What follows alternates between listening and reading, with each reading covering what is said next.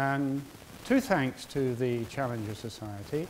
The first is helping us put this book together, which I've talked to some of you about already, and I'm not going to spend time on that. I'm probably not going to talk on the art at all, because I shall run out of time, almost certainly.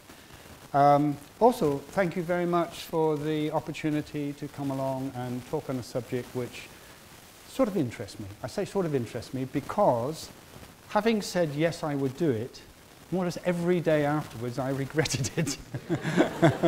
I'm sure we've all gone through that. But this is a particular one, and I should warn you that essentially what I thought I would do, in essence, is a biography of this man Haeckel. We'll talk a little about him later on. But if you do a biography, you're driven by the subject itself. And this dragged me into two things, fighting and screaming. One is embryology, and the other is eugenics.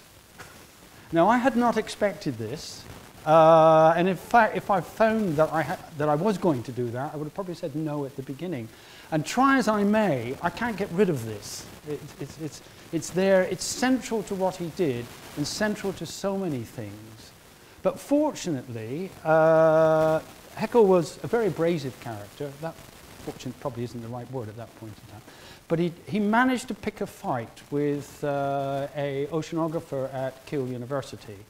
And so I've got a little bit of oceanography I can talk about.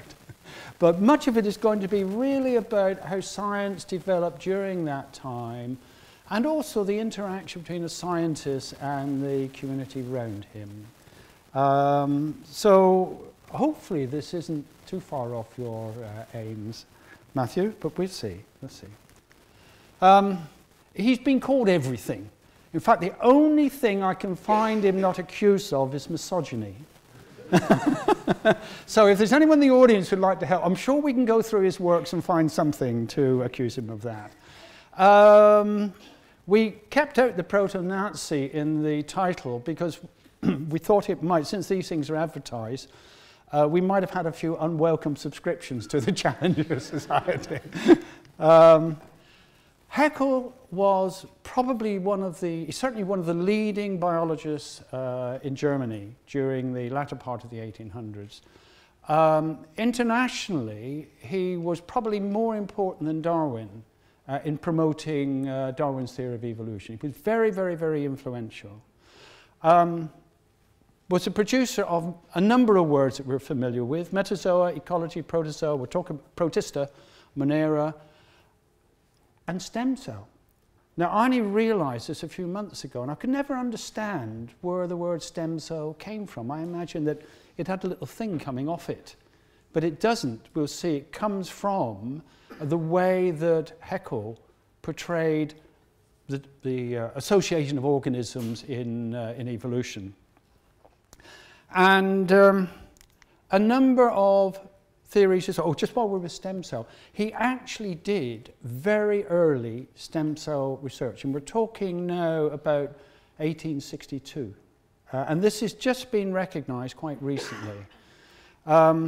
He put forward a number of theories, one called the gastrula theory, which I'd never heard of before. Recapitulation, some of you will have come across, and that's rather central to Haeckel as a character.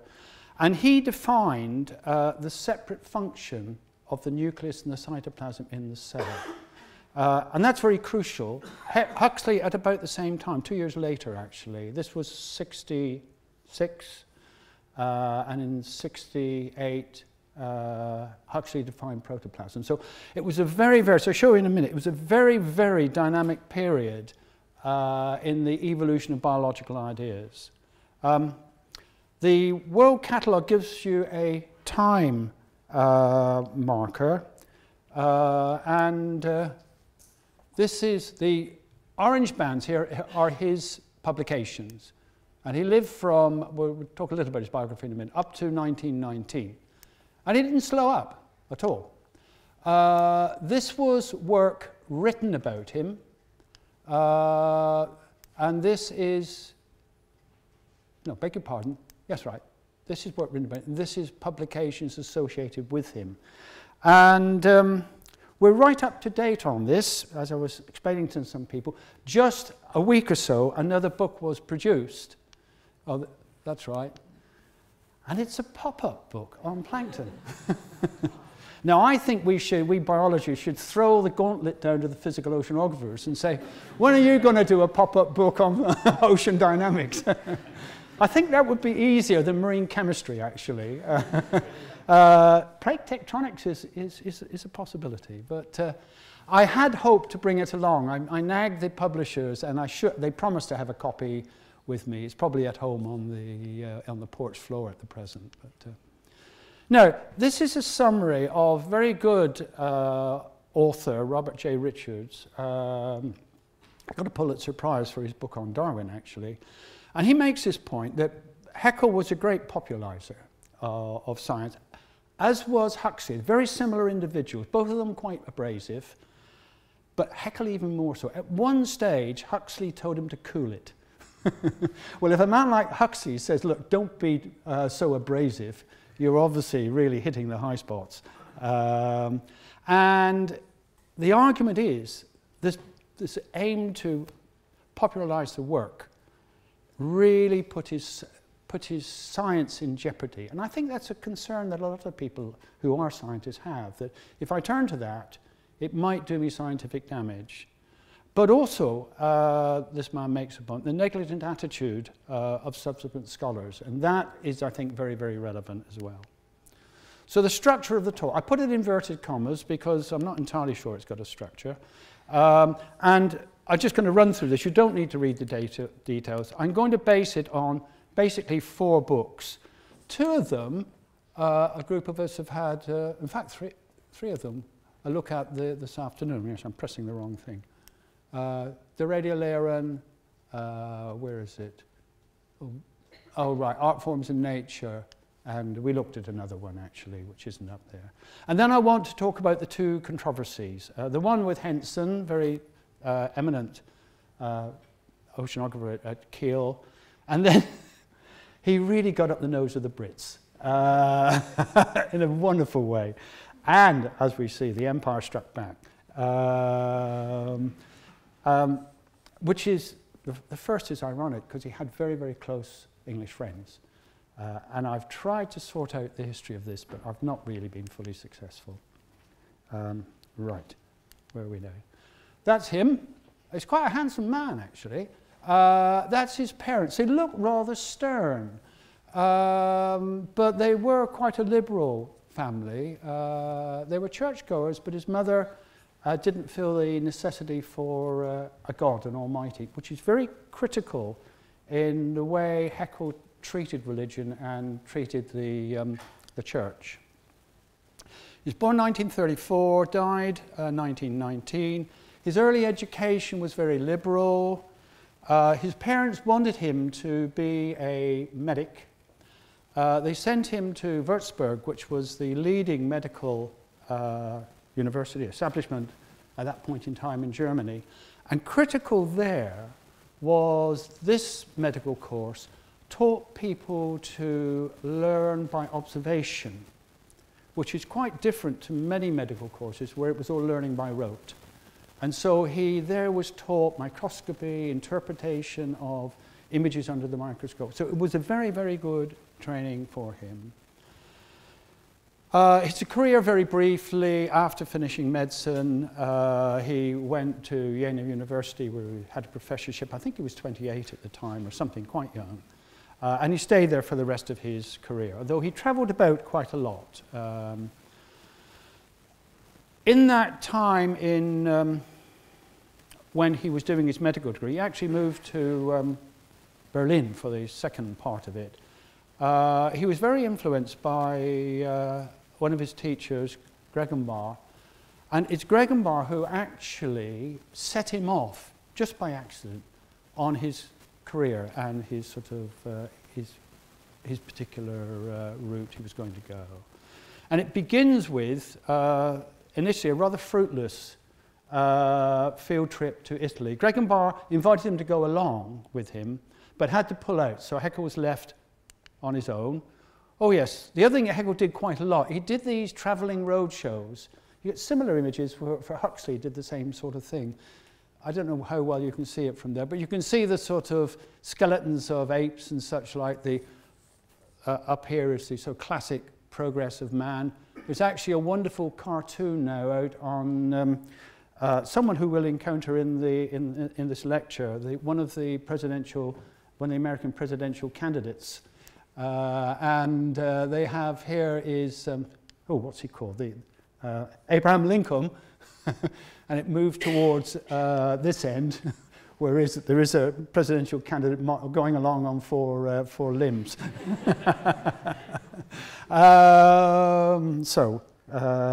Right. Yeah, the American cartoonists are having a wonderful time with Push. All this diagram I really want to show is the black blobs. The text, you don't really need to spend time on it, I won't give you time to do it. The point I want to make for this is this period in the 1860s is a critical time, and that's when he was at the peak of his career. Things which are absolutely fundamental, like cell theory, which is about here somewhere in the 30s. The idea that an organism was composed of cells, not just a lump of organisms, you say, was brought out in that period and gave rise to a whole lot of thinking and arguments that would run along from it. Mendel, obviously, ideas came out then, and some other things as well, which I don't really want to spend time on. And the yellow is his lifespan there. So right in the middle, it was a very, very dynamic time. I think you can argue in biology, conceptually, the advances were greater then. They may be more impressive now, but the actual advances were greater then than they are in what we've been through in the last 50 years. But we could argue about that over many beers. Coming back to the field trip, he went to Naples. That wasn't built at that point in time. It's just a way of putting Naples up on the board, and found he was getting nowhere. He was getting samples coming in, he just really couldn't do very much with them, and he threw in the sponge and disappeared off to Ischia, the island in the Bay of Naples, and he met up with a poet and an artist. It's not a very good photograph. I think it's a wonderful face. It's not the sort of face you'd like sitting in front of you if you're actually applying for a job, is it? It'd frighten the pants off you, wouldn't it? He was a poet as well, but I can't imagine he wrote love poems. They drifted around like a couple of bohemians, swimming and drinking and I'm sure many other things as well. Eventually, and painting. And that's one of Haeckel's watercolors, and he was a very accomplished artist. They went down to, he was scheduled to go to Messina in Sicily, and so they eventually bimbled their way down to that, and then Almers had to go home. So Haeckel really had to get down to what he was supposed to be doing. So he used to go down to the fish gate at 5 o'clock in the morning and see what the fishermen brought in. And this is where it started. And what he was finding, they must have been dragging up sediment samples. I don't quite know. None of the texts explain what sort of samples he received, but you know, they're radiolarians most likely. They wouldn't be using plankton nets, so they must have come from the sediments. Now Haeckel looked at these. And what he did, these are just a mass of them put together. Haeckel saw the development of form in it. I've got a little video which I hope will play, which in a way, in a very clever way, it's from a film called Proteus. Yes, that's right. So, okay, this was published as De Radiolarium, which we have in the library, or Liverpool University has in the library here. We looked at that earlier on. There is a film about Haeckel. It's a very good film, made by an American director, Philip Lebrun. And it places Haeckel in the ancient mariner role, sort of thing. It mixes the two together. And it shows this development of form. Now, I'm hoping it will play. You can hear the music, can you? Just about. And these are actual forms. I thought at first they were morphs, but I put it on step mode, and it is actual forms. So he was seeing this transition. And there was, at that point in time, and we're talking now about 1859, rather crucial date to remember, yeah? There was a philosophy called morphologism, which was that the species were not fixed in form. Linnaeus argued that they were fixed in form. They were created by the Almighty and they were fixed in form. The morphologists had this philosophy called transcendentalism, which was nothing about, as far as I know, it was nothing about smoking pot. It was about the changing form of these organisms. But there were three things that I found they had to answer, and they didn't have the answer for. What drove the process? Yes? What determined the final perfect form? Was it the Almighty? And what determined the original form? Again, was it the Almighty? Depends on your philosophy. And as I say, Haeckel did this work in 1859, which is the same year a gentleman in Kent published The Origin of Species. That was translated into German the following year. And it answered two of those questions. First, it led to a break from this immutability of species of Linnaeus. What drove the system? Environmental change. Very simple. What determined the final perfect form? There was no final perfect form. It just worked for that particular circumstance. Who or what determined the original form? Was it the Almighty? And that's a problem. And they didn't have an answer for that. But someone thought it had an answer in a couple of years' time.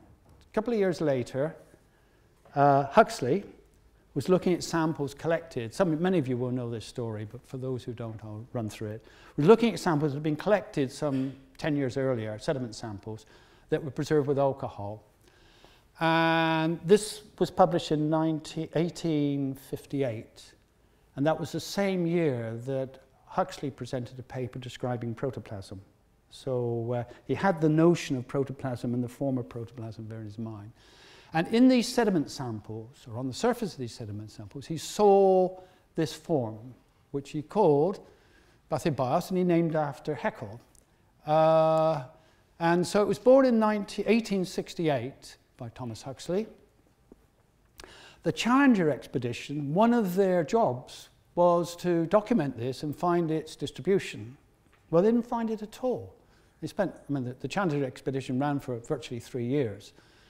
And it was about 1.5 years through that the chemist, Buchanan, took a bottle of sediment, put alcohol in it, then looked at it under the microscope and found that Bathybios was simply a precipitate of calcium sulfate. So it was a complete artifact. Huxley didn't give a damn. He made the same point that false hypothesis is every bit as good and sometimes more important than no hypothesis at all. He just brushed it off. And I think quite rightly so. I mean, he was rather cautious over the claims. Haeckel, on the other hand, took it and ran with it. Was a little bit upset with Huxley, but eventually he himself had to give in. So that was the end of that. Now, I want to talk about 3 philosophical movements that, again, were running at that time, more general ones, because out of that comes a matter which I'll talk about later on. And you had 2 extremes. One, it's about the biosphere, shall we say. One, which I think Haeckel called dualism, that came from, interestingly, René Descartes, the mathematician. There were 2 things, spirit and matter. And if you had that, you could accommodate the soul, you could accommodate consciousness. You could accommodate spiritual things. The materialists took the extreme opposite view, that there was only matter and energy, of course. And they had problems with consciousness, and they had problems with the soul. And that debate ran on. There's a rather nice book by Schrödinger called What is Life? And he was struggling with a couple of things. One was he was struggling with the code for the reproduction of organisms and actually developed a code on protein, amino acids rather than nucleic acids. But he also struggled with this business of consciousness. Haeckel put forward what he called monism, which was between the two. It somehow accommodated consciousness without being spiritual. Haeckel wasn't too sold on the soul, because the problem with that is, if you take the traditional circumstance that the soul is supposed to be exclusive to man, and of course if you have an evolutionary process, the question is at what point did the Almighty dump it in men, shall we say. And, but Haeckel took it even further backwards, and he argued that even the smallest of organisms had this ability to learn and pass on information. And he invented, and he regarded this as something associated with the material part of the cell. He dreamt up a concept of psychoplasm, which was where all this memory was stored. And it struck me, if you look in one of his books, he has a little heading which is the psychology of radiolaryms. This sounds something like a Monty Python sketch, you know. Now come in, Mr. Radiolarian, what's wrong with you? I'm in a deep position. But really, you could argue it was DNA.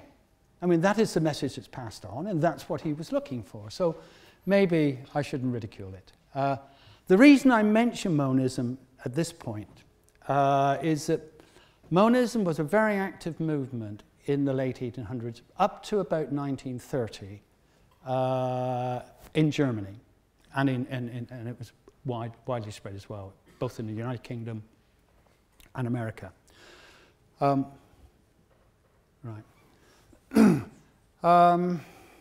And the monists turned to eugenics. And it's really this, and Haeckel, if you like, started this monist movement over, and Haeckel sort of got the blame for this, and we'll encounter this later on. Now, first thing I want to talk about of the first book is a book he published 1866, a two-volume book, 1,500 pages long. He wrote it in 12 months. It's a phenomenal output. And this is very crucial. It's the sort of tree of life, shall we say. And Haeckel used a lot of these. Darwin also began to use them, but Darwin was no artist, whereas Haeckel drew these himself. And at first there's nothing sort of striking about it. It had the two branches, plants and animals. But there was a third branch, which was called the protista. Now, the protista is now used very extensively in the classification of plants and animals, but it completely fell out of use in between these two times. We'll have a look at the progression. And just while I've got it up, stem cell comes from the cells along the stem. He's got his organisms branching off it. And the notion was that the stem cell was something central to the core of development. And of course, that I think is very similar to the way we look at stem cells now. If you go to Wikipedia, they show a progression of ideas of classification of the kingdoms. And you can see that protista is there. And if you look up a bit, the Monera are there. And perhaps one could take a liberty and take that out and put it as a group. If you do that, we had moved from Linnaeus's idea to Haeckel's idea. And then you could argue it was another 100 years before there was a significant change in the overview of the whole living kingdom. And that, oddly enough, so we go forward to, where is it? 1966. And the addition then was just the putting in of the fungi. And that isn't really a major step. So there was enormous conceptual advance that Haeckel made, but really it got lost. It just got put to one side, like a lot of good theories. You know, plate tectonics, Milankovitch cycle, all sorts of things were discharged and then rediscovered again. He wrote a book called well, I'm not going to try the German. It was translated to the natural history of, it was the translations of the natural history of creation. When it was translated into English, a professor at London University, Ray Lancaster, said to him, and I love this, he said, I think we should leave out natural history because it will offend the pious English. So that's put us in our place, hasn't it? And in it, there are three things I'm going to pick out of it. First is about the evolution of man. Secondly is the discovery of the so-called missing link, which was known as the Java man, which apparently was an elderly lady, well, very elderly lady, I suppose, if you think about it. And thirdly, I have to get into some embryology and also the accusations of fraud, right? And that's where the story becomes very messy. The evolution of man, it's an interesting story, this, and I start off with another person who was a professor at Vienna University, Schleicher, and he was a linguist.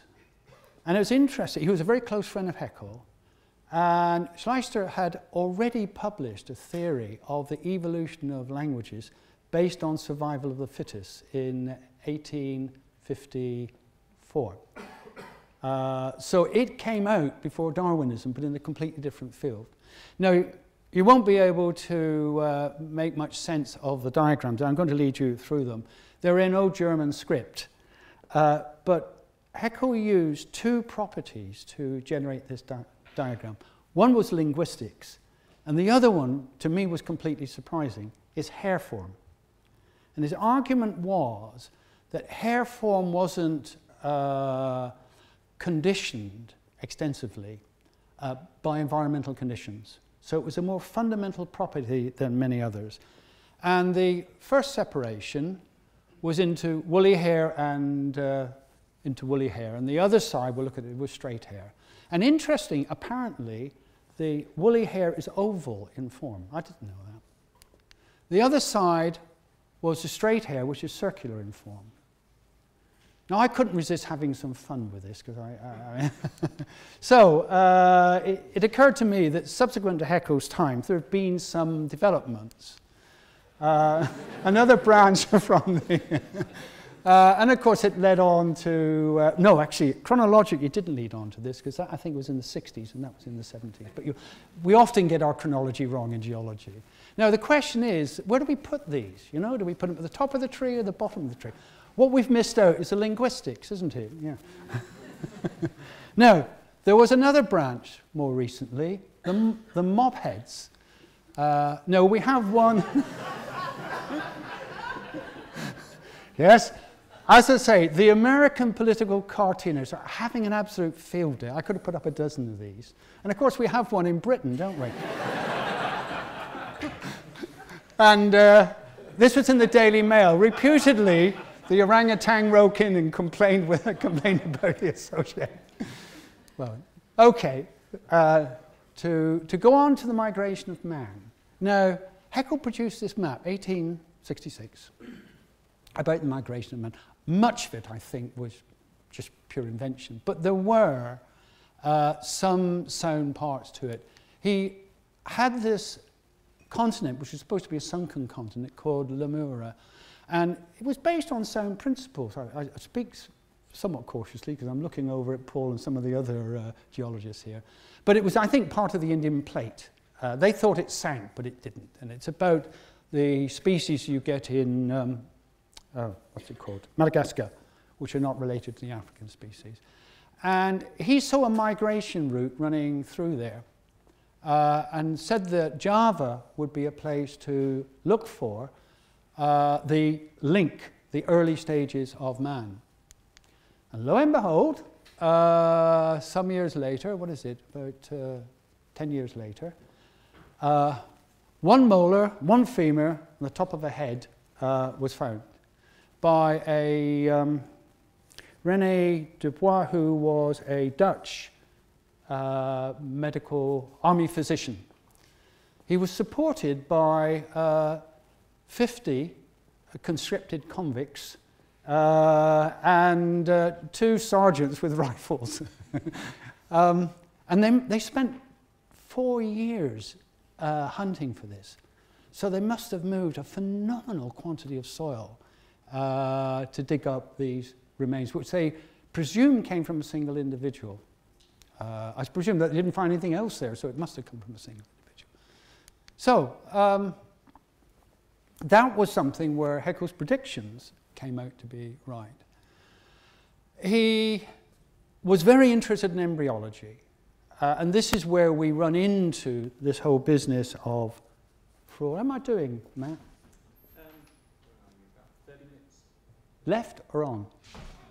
Through. I thought you'd be... Okay, I'm sort of okay, I think.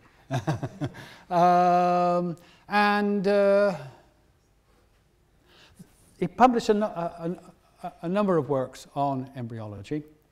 I was very interested in it. The first came out when he made a trip to Lanzarote with an interesting character, a Russian actually, who was a bit of a con man. He left Jena with considerable debts. They were bitten to death they went to Lanzarote, they were bitten, I think it's changed since then, they were bitten to death by bedbugs and such like. He worked on this rather poorly known group, the siphonophores. But what he was doing, he was taking the stem cells and separating them at an early stage, maybe once they divided into 2, and then seeing how they developed. If you didn't separate them, they developed into an organism. If you separated them, and what we see here is where he separated them into 3, and where he separated them, and they developed differently. Now, he didn't pursue this, but this is really the sort of thing that we're doing when we're growing ears, well, not ears on mice, but we're trying to grow organs and such like. So this work was quite advanced in its time. And as I say, I came across this paper, published in 2014, which you may not be able to read it here, but it acknowledges his work as a pioneer work in stem cell research. So I think that's quite an accomplishment. Now, the embryology story is an interesting one. At the time that Haeckel was learning his biology and learning his medicine, there were 2 philosophies about the way the embryo developed.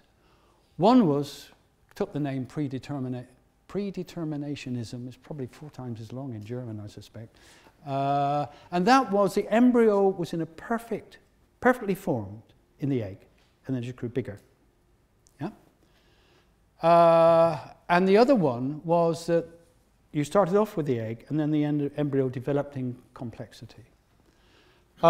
This one has the obvious problem that you've got to have a very small organism develops, but this organism gives rise to the next one, so the next one must be in this one. So you get the Russian doll problem. So you could say, well, it doesn't make much sense. But at the same time, if you look at this, which is, of course, the one that we accept at the present, we know it is right at the present. Getting embryos was very difficult then, extremely difficult. You know, a doubter would say, are you telling me that in a single microscopic cell, there's all the information you need to build an organism with all of the organs in it? And I have difficulty, even now actually, making a convincing argument for that. So both of them, I think, were open to questioning. But this one eventually, this one was eventually discarded, and they went on to the one there. What Haeckel did in this is there was an issue of what was going on and how these organisms develop these intermediate stage. And he produced a classic diagram, so that one went out, which looked like this. And if you look at this, at the top, you have organisms which are looking, well, let's start at the bottom. Here you have a range of organisms from fish here to man here, right? And that's a sort of gradient in similarity. And it's an evolutionary associated trend. In that direction, you have the development of the embryo. And what Haeckel, I mean, I've simplified this, what Haeckel was saying, that's called a phytogenic stage. I don't know whether I need to use that word. What Haeckel argued is that as evolution went on, different organisms peeled off at different times. So that, whoops, so this organism, yeah, this organism had that amount to develop in the embryo. This one had that amount of development. This one had that amount. It's a nice theory. And it was called ontogeny recapitulates phylogeny. Eventually, it was found to be not entirely correct. It was an oversimplification. Oh, right. Yeah, we have to go back and deal with this. I'll come to what went wrong with it in a minute. In doing this, he had to redraw a number of original drawings of embryos, and he had to rescale them and alter them. And he overdid the arrangement of the diagrams to fit the theory, just to put it crudely. And his worst instance of this is the so-called three sandals. This is an early stage. It's a stage where I think this is a notochord developing there, where the spine develops. And he had done, if you compare the young embryos of chick, turtle and the dog, you can't tell the difference between the two. Well, an embryologist at Bangor University said, not surprising, they're all the same. And they were all copied from the same woodcut. This fellow went over it. And of course, with the woodcut, you can see the grain of the wood as well. Yeah? And he said you're playing a game of three-card Monty with the public and science. Haeckel really just said, and he said he put one up in the next edition, which was a year later, and said, here's one. You couldn't tell whether it's a fox, a chicken, or a turtle. He didn't actually acknowledge, there was no mea culpa. He simply said, oh, it doesn't make any difference. You know, the story's much the same. But no one, he wasn't forgiven for this. And this was Haeckel's problem, I think. He was very stubborn and very determined. His original theory was modified, not in part because, not directly because of that. There were other bits of evidence that didn't support it. Oops. What it said was that there was a parallel development. So it wasn't that ontogeny recapitulates phylogeny, it parallels phylogeny. And so the organisms had slightly different tracks. 40 minutes. Yeah. Okay, so I'm going to I think I'll actually, yeah, no, I think I'll skip the rest of the embryology and go on to the oceanography because it's in a way interesting. Oh, we've got to listen to this. We've got to listen to this. No, how do I get it going? I've got to press something. Let me see if this does it. No. Okay, forget it. Hover the mouse over and click it on the... Sorry? What, over? Oh, right, I see. Yeah.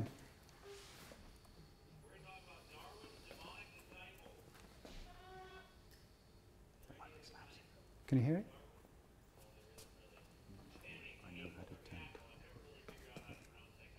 So I guess it doesn't matter. But Haeckel is how we got Hitler.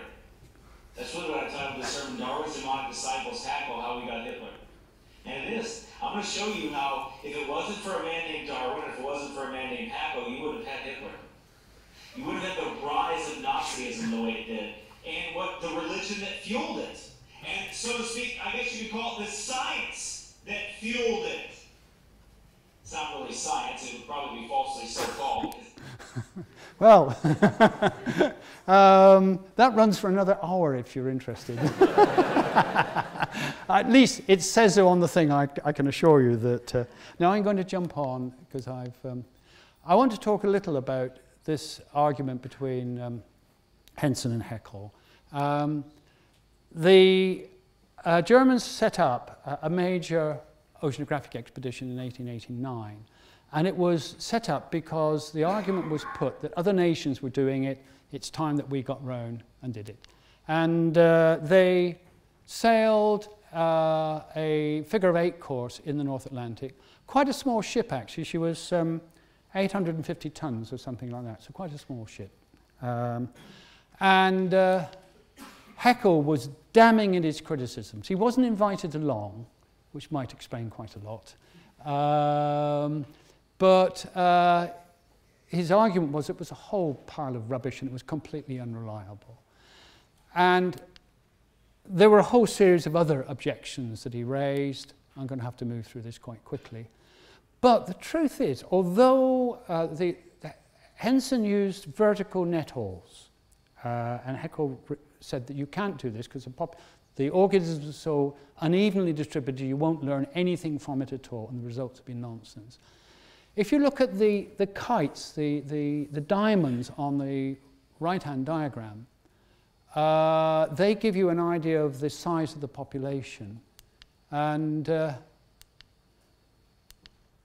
really, it gives quite a good representation of this map I got from Mike Berenfeld. It's of productivity.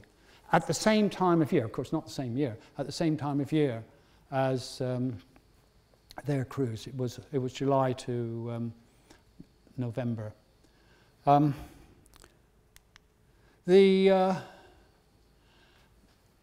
Haeckel also criticized the idea that he was using an oversimplistic notion of the food web, where if you could identify the scale of one level in the food chain, you could transfer it to another level, which was a very significant paper brought out by John Ryther in 1969. So I think Haeckel was wrong there as well. One of the very interesting things is that there was debate that the Challenger people also debated whether the food chain, the food for the higher organisms, was in situ production or internal. Sorry, runoff from land. Haeckel argued that you simply couldn't support the demands of the fish from small organisms. And I think, in part, there's a justification for this because we didn't really understand what the biologists know as the classical mouse to the elephant curve until about the 1930s. And I think if that's the sort of relationship between metabolism and size, if you take specific metabolism, that is, you divide the rate of metabolism by the weight of the organism, you get a negative slope with a slope of minus 0.25. And if we go to the oceans and we do a diatom to the whales, you get a thing like that. And the difference in rate of metabolism between the whales and the dolphin is something in the order of 300,000-fold.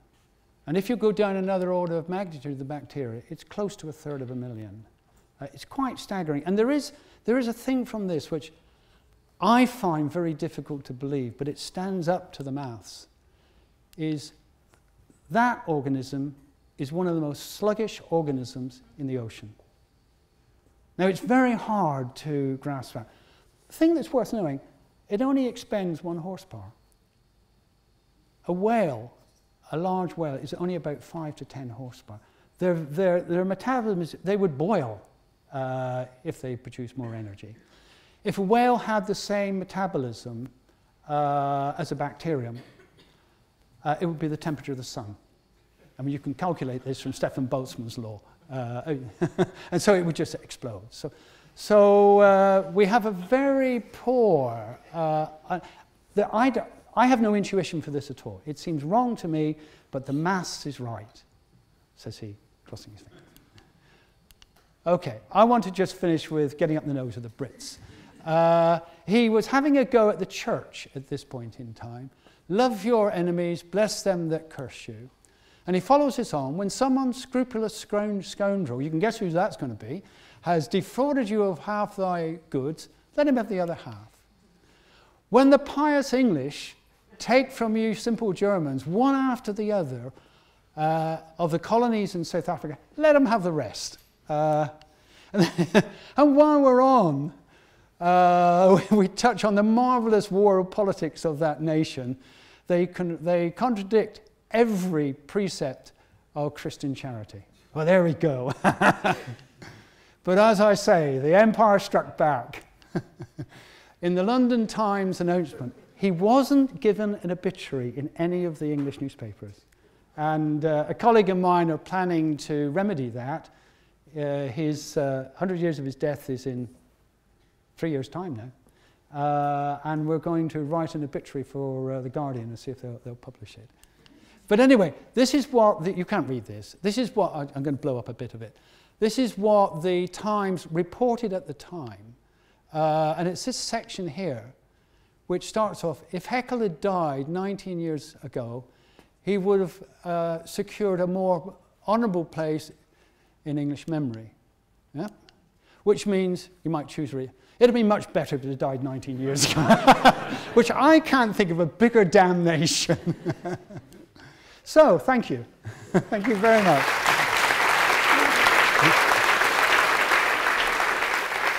Yeah, just about on time, is it?